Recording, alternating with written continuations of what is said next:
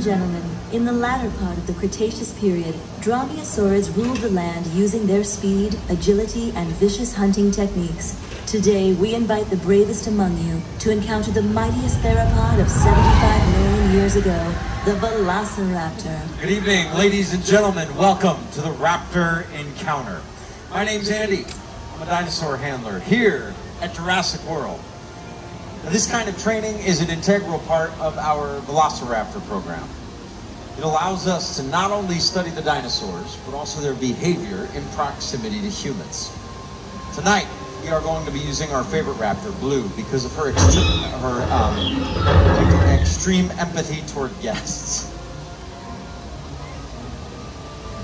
She's a little feistier than normal. That should be fine. This is going to be the chance of a lifetime, okay? But we are dealing with wild animals, so no sudden movements. And for your safety, please do not approach the Velociraptor. I have been told that if you guys follow that very important safety rule, though, we should all be safe. That being said, you guys are in great hands, okay? Nothing to worry about. I've been doing this a long time.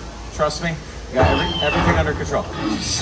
So very excited to get out here and meet everybody. This is going to be fantastic. Vetex, we're ready? Volunteers, are we ready? Open the gates.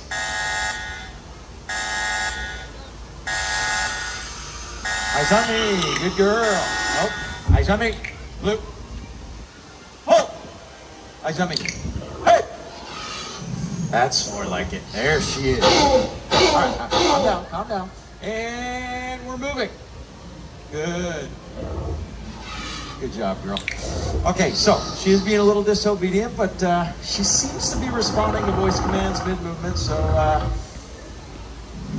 we should be fine. Let's have our first volunteers. You guys read the fine print and the waivers you signed, yeah? Perfect. She wants Blue to get closer. How close do you want Blue to get? Closer than that? Closer than that? Yeah. Like make kissy noises. Try and get her to come close.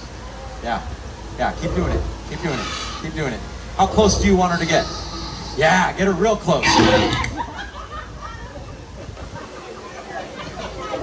Was that exciting? Yeah, you're lucky you have all of your limbs. Guys, we want to be careful about maintaining a safe distance around this predator. Okay? This is an apex predator.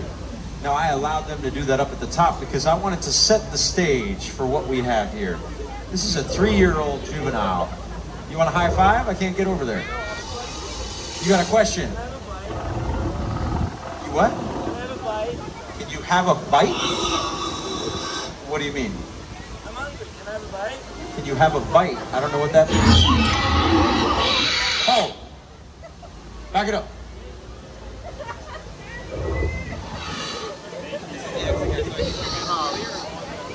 Can you have a bite? Describe to me what you want. You're holding something up, but I can't see what it is. It's a spoon. Oh, well, you have a spoon. I'm not going to allow you to eat the Velociraptor, if that's what you're asking for. Trust me when I say that you put that spoon toward her, she's going to eat you quicker than you can eat her.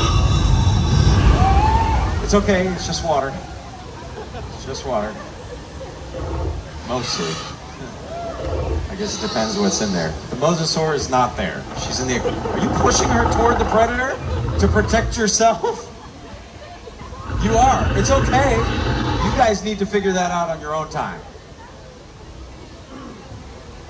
Not only are we watching the dinosaurs in this area, we're also watching you guys. It's important to understand where these animals come from and where we come from. That's what this is all about. Socialization. Can the dinosaurs coexist with us? Can we coexist with the dinosaurs? And maybe, just maybe, can we coexist with each other? How many of you guys are there? 7. Okay. Get much closer than that, you're going to be 8. She seems to be favoring this side. That's what I want to see. Waving. Smiles. No intimidation.